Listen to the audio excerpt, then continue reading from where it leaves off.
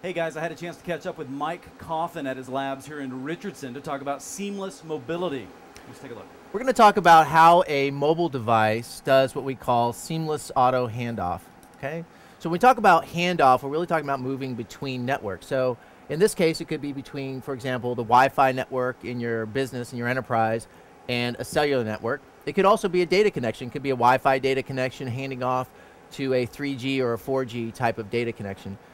In this context, we're going to talk about a voice connection, though. So I've got a mobile phone. I am configured inside Call Manager with something called a mobility identity. This is actually my cellular phone number, okay? So let's say I've got a phone number configured, and this phone number is this actual cellular mobile phone number. I also have a line number. So in Call Manager, I've got line number 1001. So I'm extension 1001. So if I'm an IP phone out here, I dial 1001.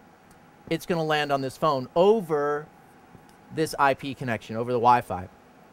So now I'm talking between these two devices, and I've got this media connection that's direct, right? It's an IP connection, so it's a direct media connection.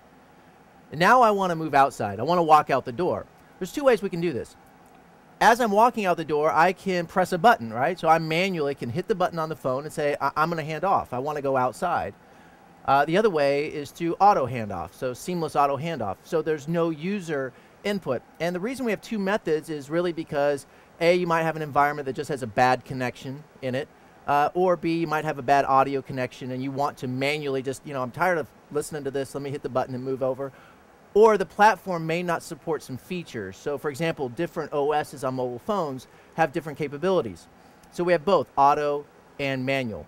Functionally, it works the exact same. So as this device moves from enterprise to the cellular connection here, we want to change our connection. Obviously, I'm losing Wi-Fi over here, right? So my Wi-Fi signal strength is actually going down.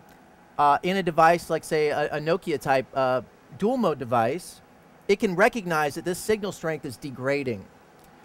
What it's going to do now is I've got this connection up. I still have voice here. In the background, it's going to open up a silent call, okay? And it's going to call a phone number called the handoff number, okay?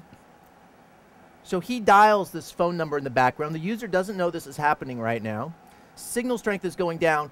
This actually comes inside Call Manager, and it lands at this handoff number, which is configured inside Call Manager.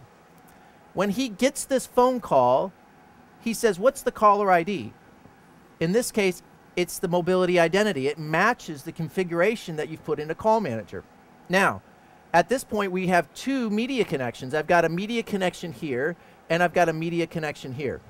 So in order to hand off this phone call, all I have to do is break media over the wireless LAN. The way we do that is basically just a hold and resume with a port change on it that points the media that was here to here from here to here. So now this user is talking over the cellular network. Now if I do the reverse, let's say that this user called extension 1001. I'm not in the office. So what is Call Manager going to do? He's going to ring whatever device. If you've got an IP phone, it'll ring that device. It'll use single number reach to ring out to your mobile phone. So you get an inbound call on your mobile phone and you answer it. And you walk into the office now. Now I'm going this way. Well, as you walk in, the signal strength over here to Wi-Fi gets stronger and stronger. And at some point, you reach a threshold where this is good enough for audio. So the phone can make an intelligent decision that says, oh, well, now I've got Wi-Fi. That's my preferred method of communication. So he does the reverse. So now he's inside the network, and he dials this handoff number, the IP extension version of it, and it does the same thing. You've got an audio connection up.